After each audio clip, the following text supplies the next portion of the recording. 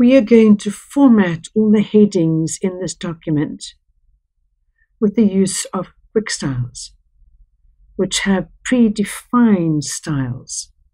They're here on the Home tab. Let me select that heading. That heading is going to be formatted as a title.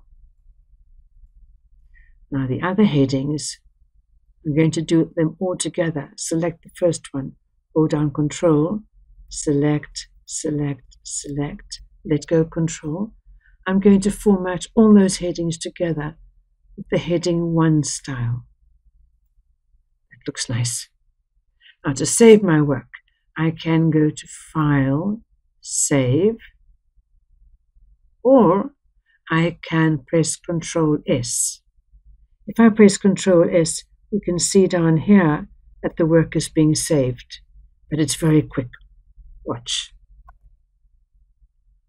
The document has been saved with these headings made with quick styles.